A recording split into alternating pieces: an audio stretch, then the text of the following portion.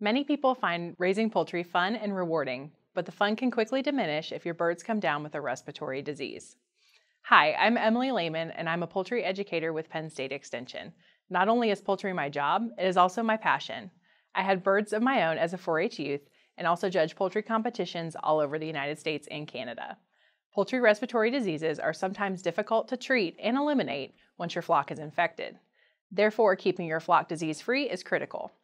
Starting out with healthy birds is the most important first step to ensure a disease-free flock. Ideally, you should obtain day-old chicks from a reputable hatchery that participates in the National Poultry Improvement Plan. The National Poultry Improvement Plan, or NPIP, is a voluntary health certification program for poultry suppliers. To receive the basic NPIP certification, flocks must be tested for fowl typhoid and pylorium disease. However, there are other NPIP testing programs available, some of which cover important respiratory diseases such as avian influenza, Mycoplasma gallisepticum, and Mycoplasma synoviae. If you can, purchase chicks from hatcheries that participate in these programs too. To determine the certifications for a hatchery or breeder flock, either ask them directly or go to the NPIP website, which is www.poultryimprovement.org, and look for the link NPIP participants by state/territory. Once you have day-old chicks, ideally you would keep a closed flock. This means that you don't add any additional juvenile or adult birds to your flock. If you are raising birds for commercial egg production, the best way to do this from a health perspective and from an economic standpoint is to practice all-in, all-out management. This means keeping one age group of hens for 1 to 2 years, then removing all of them and starting with a new young flock. This optimizes health, egg production, and feed costs.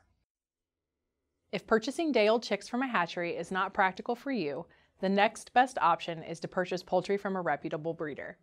Purchasing older chicks and adult birds is more risky because they are more likely to have been exposed to disease. While birds may appear to be perfectly healthy, they can still be disease carriers. There are several respiratory diseases that can exist in a carrier state. This happens when a bird survives illnesses but is still shedding the infectious agent. Carrier animals also show no outward signs of sickness, but once introduced to your flock, they may make the other birds sick. Some diseases, such as Mycoplasma gallisepticum, or MG, result in a lifelong carrier state. To make matters worse, MG may also be transmitted to hatching eggs, resulting in infected baby chicks. This can be devastating if you want to breed and sell MG-free poultry. There are some precautions that you can take when you purchase poultry from breeders. Most show breeders are required to be NPIP participants, so you can ask the breeder for their NPIP number and any recent paperwork associated with the flock. Unwillingness to share this information may be a warning sign that perhaps you should consider another breeder. If you can, ask to visit the breeder's flock and observe the birds. A savvy breeder will often request that you not visit other birds the day of your visit and that you wear freshly laundered clothing and clean shoes before coming on their property. They frequently will not allow you into the actual pens, but they may give you plastic, rubber, or cloth foot coverings to wear. All of these are good signs of biosecurity. When you're visiting, observe the general state of the facility. Do the pens seem clean and well managed? Is the bedding dry and free of mold? Are there any ammonia smells in the coop? Do the birds appear in good health? Is the owner feeding a balanced diet appropriate for the type of poultry? Feeding birds a diet that is deficient in key nutrients may predispose them to respiratory and other diseases. For instance, scratch grains provide great energy but are not a complete ration. Note the number and type of birds in the facility. Does it seem crowded? Are there multiple species of birds present, such as chickens, turkeys, geese, ducks, and upland game birds? The larger the bird numbers and the more species on the site, the greater the risk for the disease to occur. While you are visiting the breeder's facilities, you should ask a number of questions about health and biosecurity. Where did they get their animals? Are they from an NPIP certified source? What is the vaccination history of the flock? Chickens should be vaccinated against Marek's disease in the hatchery or at 1 day of age on the farm. Are any other vaccines given? Some vaccines have the potential to spread and cause disease if vaccinated and unvaccinated birds are mixed together. For instance, infectious laryngotracheitis vaccinated chickens should not be mixed with birds that have not yet received this vaccine. Have the birds ever shown signs of a respiratory disease? If yes, was any testing performed to diagnose the problem? Does the breeder have a local veterinarian who helps with preventative measures and treats the birds if necessary? Working with a veterinarian who can treat poultry is a great advantage. What measures are in place to prevent introduction of disease, especially after an exhibition or a show? For instance, do they quarantine birds upon return from a show, and for how long? 3 weeks is the recommended quarantine time.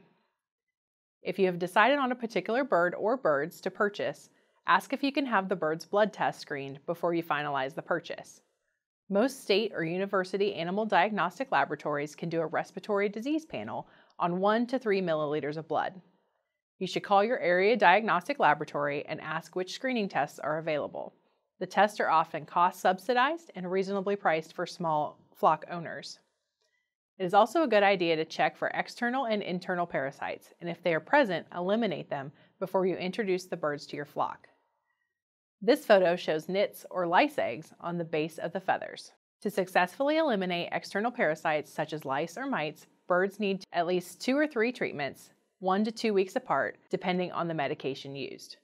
To check for internal parasites, collect several fecal droppings in a Ziploc bag and submit to your local veterinarian or an animal diagnostic laboratory. For more information on parasite screening tests, contact a state or university animal diagnostic laboratory near you or ask your state extension poultry experts, like me. Reputable hatcheries and breeders are your best sources for poultry, but what about other sources? Poultry are readily available from mail order websites, online dealers, poultry auctions, and even neighbors and area bird fanciers. Obtaining poultry from these sources carries extra risk because it is difficult to verify the health of the birds prior to purchase. Because of this, we generally do not recommend this avenue to obtain birds. However, if you decide to obtain poultry from this type of source, we recommend that you quarantine the newly obtained birds away from the rest of the flock for at least 3 weeks. Ideally, quarantined birds should be housed at another site with a separate caretaker because we can inadvertently transport disease on our clothing, hands, or shoes. Using the same equipment between pens can also spread disease. Always visit the quarantined birds last.